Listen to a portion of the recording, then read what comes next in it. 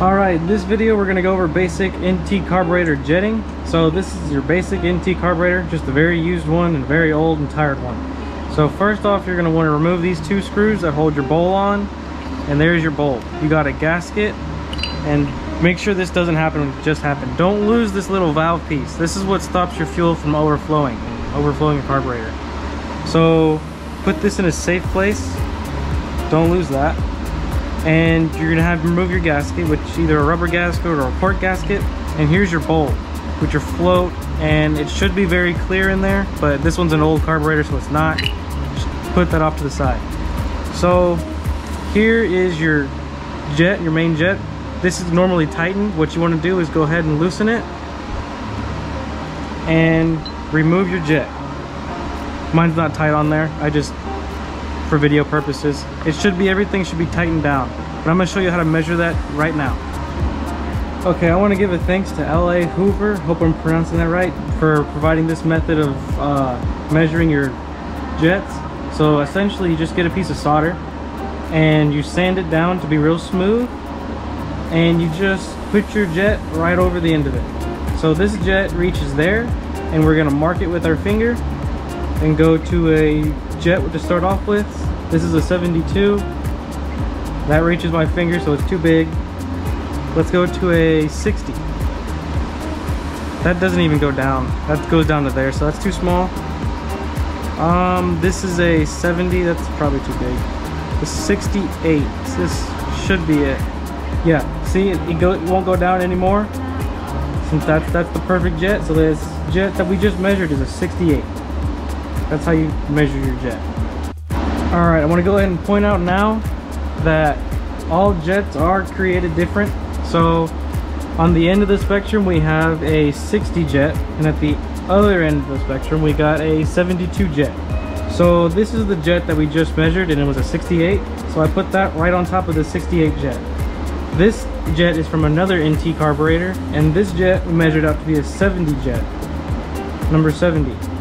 So every NT carburetor is created different when it comes to jetting.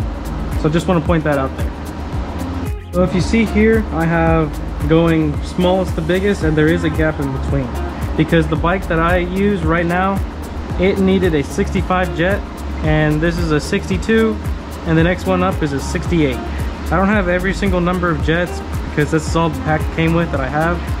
So it's just a matter of tuning which jet fits best in your bike to prevent four-stroking.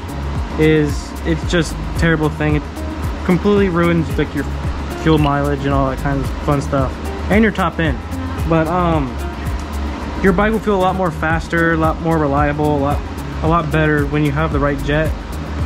Just whenever it stops four-stroking, that's how you know you got the right jet. So I needed a 65 jet in mine with my exhaust, my airflow, and just matched all the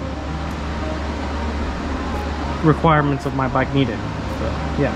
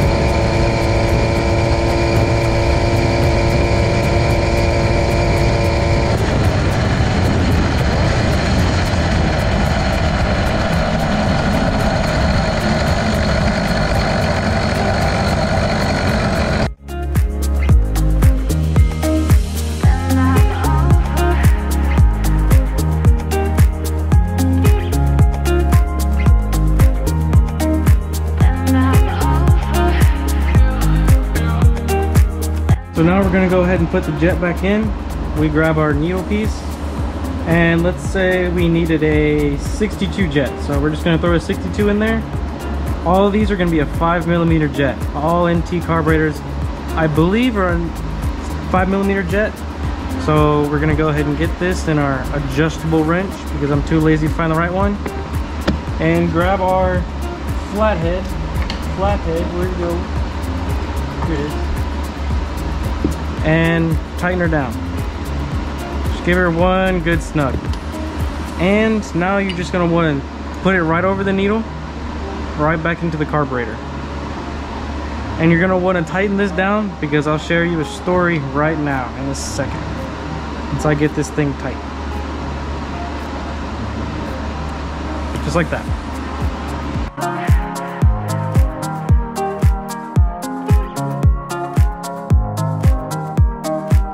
Alright, that's gonna be the end of this one. If you've seen a difference at all in the video quality, I'm actually recording with the GoPro full time now. I used to record with this, and screw that. So if it's any better, I'll keep it like this. If not, then I'll go back to use my phone. But yeah, that's just carburetor jetting in a nutshell. If you ever get an aftermarket exhaust, do that modification with your exhaust, you're most likely going to need to do some jetting. So I'd recommend getting a jet kit. They're like $8 on Amazon. Super cheap and make your bike perform a lot better.